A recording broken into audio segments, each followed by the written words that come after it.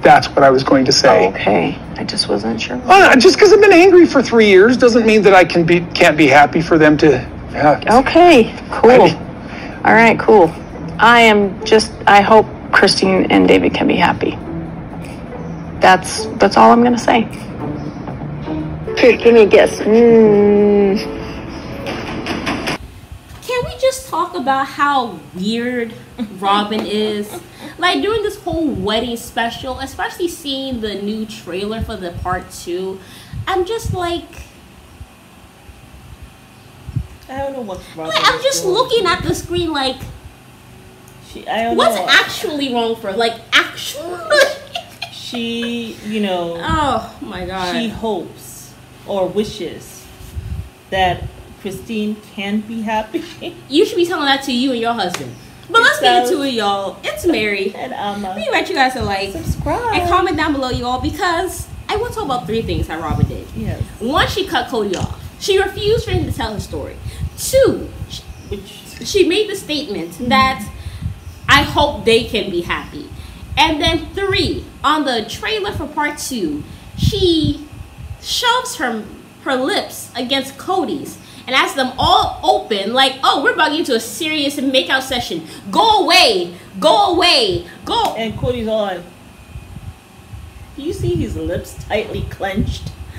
I'm like, Kody, she's trying to give you your customer service in front of us. I did not need to see that. Like, Robyn has never done that before in life. Like, never that we have seen. Like, reached out to be the one to kiss him. Yes, I know. Then also I remember their look back episode where Kody was You know what it was? She remembers when Christine talked about like they kiss or whatever. Remember how Christine was like, she thought that it would be a problem, and she was telling Suki, like, that's not a problem. David said that wasn't a problem at all, right? She's a great kisser or whatever. So Robyn has decided, I need to show that I am a great kisser. Kody and I. And then, of course, she's heard about Janelle and Kody's chemistry. So she's like, look, okay. She thought she was the only one putting it down in Chinatown. Hello? She realized, like, look, okay, I am, all right, well, we already know him and Mary weren't doing anything, right? Hell but no. All of a sudden, here's David accounting for Christine's passion. And well, we can see that because it was all in the lap dance. We now know about the whole Janelle and Kody's passion. So Robyn is feeling like, okay, they haven't seen my passion. They haven't seen my customer service, okay? And even though I'm left standing with this man, I gotta show what I can do. That was odd. It was so cringe. I was just like you could have saved Kody that in the draft. Maybe she and Kody, they should have planned how they were going to do it, because he seemed taken aback and he didn't seem as though he wanted at that moment to kiss her. My thing is, they don't do it really on TV. Like, they tried, like, there have been some times where they have tried to do it on TV and they're just weird. I remember when something, like, he said, do you want to sit on the left seat? Remember when he said that? Nastiness in front of his daughters? And then also, I remember they were doing the look back episode. She grabs his face all weirdly and she's like, shh. Yeah. And then now she's shoving her lips on him, and then she's telling, as your eyes are wide. I think the worst thing, remember that bachelor from The Bachelor? Was it Matt, who was kissing with his eyes open? He was so weird. Like, what psychopath kisses with their eyes open? Like, I'm sorry, like he couldn't even kiss also. Like, well, that's why, because you don't get into, because you don't close your eyes and get into the moment, because your eyes are wide open, looking at everything else except for the partner and enjoying that moment. And now Robyn is here. I don't think she was trying to be passionate. I really hope that wasn't the passion. Because I don't know how she was. I think she really was trying. If that is the passion that they have been having for years, I don't know how the hell Kody has stayed. Especially when he had Janelle over there putting it down in the sheets, being a lady in the streets. He already had Janelle, right? He already had Janelle, so it was like everybody for different things. Robyn to make him feel like a man in terms of all that laundry, but you're not putting it down. Right? Lord have mercy. Janelle to whatever, Christine to be light and fluffy and accept him flaws and all. Right. And then Mary to just be loyal, whether he shades her every moment of her existence. Yeah. You know. So everybody for different things. But I thought that was so cringe. That was very cringe. That was so weird. It seems as though she's becoming very handsy with him. I think that's why she hasn't done this before. What is she trying to prove? Like, we don't need anything else. She wants us to know that, look, they have passion. They have emotions between them, I guess. We all knew you were not sexually attracted to Kody that day when he was saying, you're too pretty to cook and clean. And she looked a little bit like, mm-hmm. I know. And I remember there was another time where she had changed her name to Brown. And he tried to basically make out with her in front of everybody. And she was just like, yeah. Like, as he's all closer, like, she had to pat his chest as she moved her lips. Like, I could tell she was not... I'm sorry, when you're interested in somebody, you're like Christine and David. You don't want to let go of that person. You be feeling things. You like, remember when she was on in that commercial?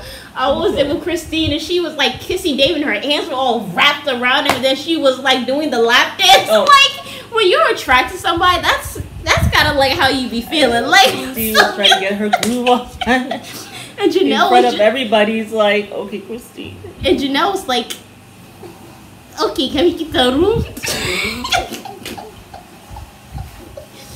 Like, Robyn, you not convincing me that y'all have had this grand passion. Even Janelle's like, I don't know, I guess maybe that's his grand passion, I don't know. Remember she said that with Suki? Janelle she didn't believe not it. Buying it. She has never bought their soulmates. No. Because she knows Kody. Like, Janelle knows the mind of Kody. And she knows how he is physically.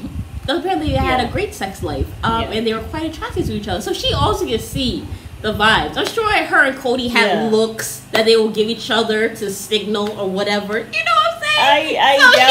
I doubt it. But he knows. He doesn't even have to look at her and she doesn't have to look at him. It's a feeling. It just bounces off of you. I'm sure she's not getting that and feeling you don't even have to Robyn. make eye contact. Well, because I remember when he was sitting down at the table, they didn't want to hug you and kiss you. And remember, and Janelle was just like, okay, all right, Kody, okay. You're not getting any tonight, though. So crazy. Yeah, but yeah, Robyn, nobody's really Please keep that over there. Just put that in a little box and lock it up. They should have said, we want to show this passion. I'm going to reach out to kiss you at some point. I'm not going to tell you when, but just be ready. Because he was not ready. His lips were tightly clenched. How boring is that? You have to schedule a kiss on camera.